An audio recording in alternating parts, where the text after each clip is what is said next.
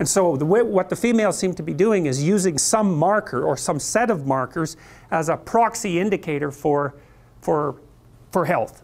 And I think you could say reasonably that female human beings do the same thing to male human beings. And there's some of that vice versa too. Like we evaluate each other, for example, for symmetry, which is one of the elements of beauty, because healthier people tend to be more symmetrical. And lots of animals use symmetry. Butterflies, if butterflies won't mate with another butterfly if it deviates from symmetry by the tiniest amounts you can imagine. So symmetry is a marker, and there's other markers like shoulder width to waist width is one, and waist width to hip width is another. That's usually what males use that to evaluate females in part. So there's lots of markers of health. But it also looks to me like the data worldwide seems to indicate that women, so imagine that women mate across dominance hierarchies and up, socioeconomically speaking. And on average, across cultures, women go for men who are about 4 to 5 years older. You know, it varies. In the Scandinavian countries, that's shrunk a little bit, but not that much. And in other cultures, it's bigger. I would say that depends to some degree on difficulty of establishing economic independence, right? Because in richer countries, it's easier to have enough economic independence if you're a male to be a useful participant in the process of having children.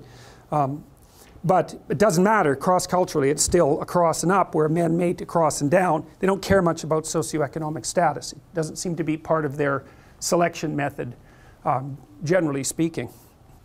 So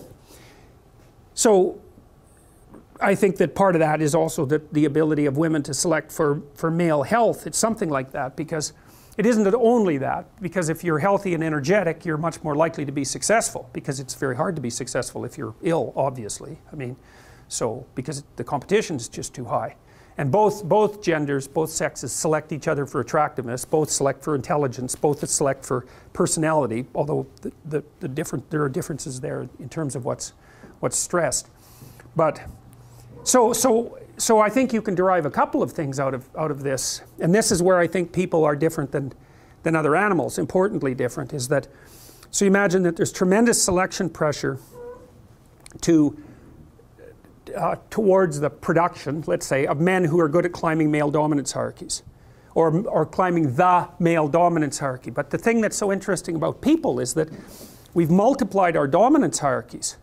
You know, if you take an animal that's got a rather static behavioral pattern, then there's a single hierarchy. Elephant seals are a good example of that. So elephant seals, the males are absolutely massive. They're way, way bigger than the females. And they basically have harems, roughly speaking. And they use physical prowess as their marker of status, essentially. And obviously size is a huge part of that, because otherwise the male elephant seals wouldn't be as... They're massive, these things. They're absolutely enormous.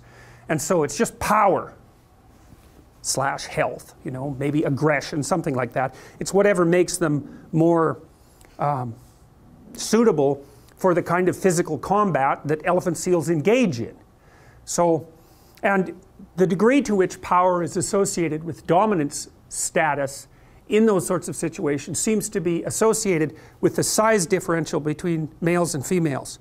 So the more power is an issue with regards to male competence, the larger the males are compared to the females, and the more likely the males are going to have a harem relationship with the females. And you see that a little bit in human beings, because men are bigger than women. They're not overwhelmingly bigger. That's sexual dimorphism. And you know, there's some men that are smaller than some women, but on average men are taller and they have more upper body strength and so forth. So there is a power element to male competition, but it's not as extended as it would be among animals, say like elephant seals.